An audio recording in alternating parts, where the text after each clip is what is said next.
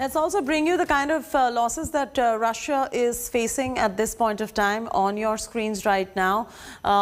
You've got 28 days that the war has been on. In terms of personnel, Russia has lost 15,300 of their personnel in this war.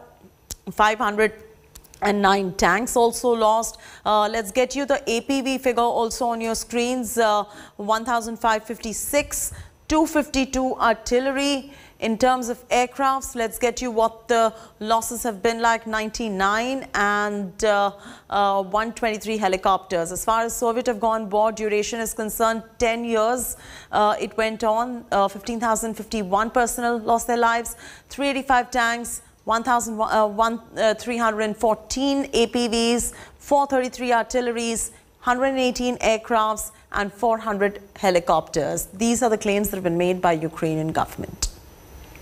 6 rounds of peace talks have taken place between Russia and Ukraine, but there is no sign of a breakthrough as yet. Zelensky has again asked Putin for direct talks to end the conflict, but Putin shows no signs of backing down. The world is now holding its breath and asking, when and how will this war really end? Take a look at this report.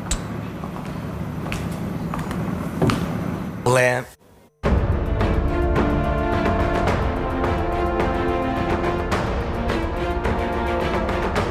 28 days and counting. Millions have fled their homes. The human cost continues to mount. The economy is flattened. But there are no signs of an end to this war. After 6 rounds of peace talks, a breakthrough still eludes Russia and Ukraine. Ukrainian President Volodymyr Zelensky has once again called for direct talks with his Russian counterpart Vladimir Putin. Russia has rejected Zelensky's demand right away. Moscow says the president-level talks can happen only after the two sides agree on a deal. With regards to the internal Ukrainian dialogue, it's upon Ukraine now after our operation in Ukraine ends. I hope it ends with the signing of a comprehensive agreement on security issues, that is Ukraine's neutral status with the guarantees of its security.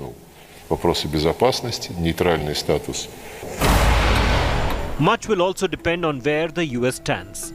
American President Joe Biden is traveling to Poland this week. President Biden will not be visiting Ukraine despite request by Kyiv. President Zelensky is making no bones about his disappointment with his Western allies. While Ukraine is putting up a fierce fight despite relentless Russian bombardment, the question is how long they can do that. This is one war neither side seems to have an endgame. Bureau Report, India Today. As Russian forces continue to rain missiles on key Ukrainian cities, US President Joe Biden will travel to Poland at the end of the week. What does Biden's visit to NATO member Poland mean amidst the raging Ukraine-Russia war? And what is the message that the United States of America President Joe Biden is trying to send out? Our next report will give you all these answers. He's about to mark a month of his invasion of Ukraine.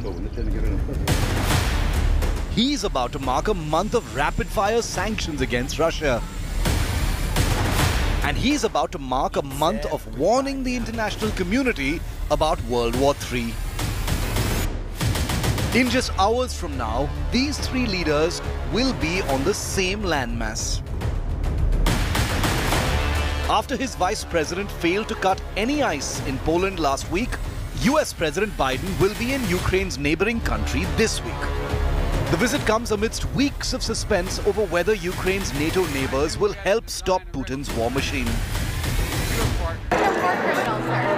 Oh, I think he is a war criminal. Will you be meeting with him? Now, in the Ukrainian land, our soldiers and officers are fighting for Russia, for a peaceful life, for the people of Donbass, to denazify and demilitarize Ukraine so that no anti-Russia that has been created by the West next to our borders didn't threaten us.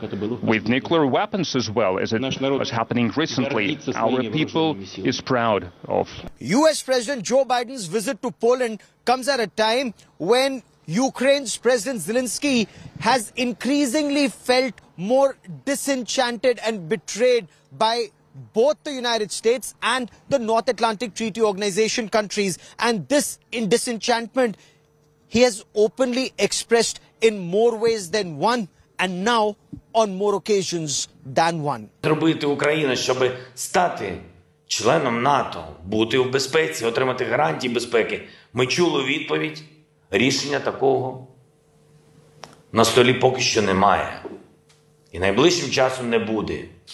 Як і крісла для нас за цим столом. Between the belligerence of Putin and the self-righteous counterstrikes by Biden, Europe is taking on a terrifying post-war hue. Devastation in big cities, talk of battle in the air, nuclear forces on operational alert, night skies lit up by explosions, weapons by the ton flowing across international borders, and the hustle and bustle of superpower leaders with no real plan on stopping the actual violence. Can Biden provide clarity on what happens next? With Gaurav Sawant in Poland and Geeta Mohan in Moscow, Bureau Report, India Today.